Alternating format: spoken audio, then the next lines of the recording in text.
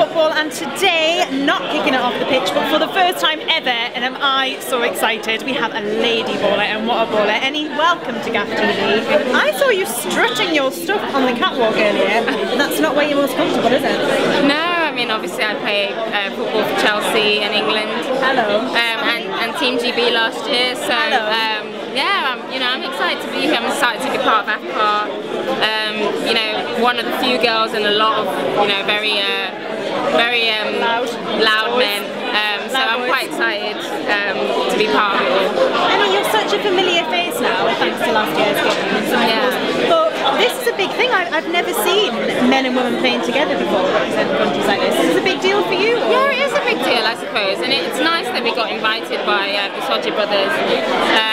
And to be honest, there shouldn't really be a distinction. It's for charities, for great causes, and it's to celebrate football. So there shouldn't really be any focus on men or women. It should just be you got the man, their boys worried though.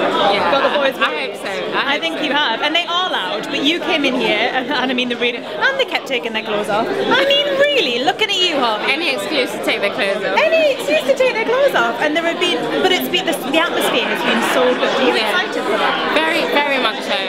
Obviously, it's the first year, and I think just looking at this already in the first year, I'm really excited for how it's going to continue for years to come. And African Caribbean is always a healthy rivalry, so I'm excited. And who's going to win?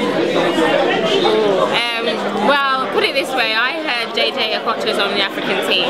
Oh. He is someone I've grown up watching playing, so all I'll say is JJ Okocha, give the ball to him and we'll win. Any parting words for any lady ballers out there wanting to get wisdom from you? Who has, let's face it, made it to the top? Yeah, I would say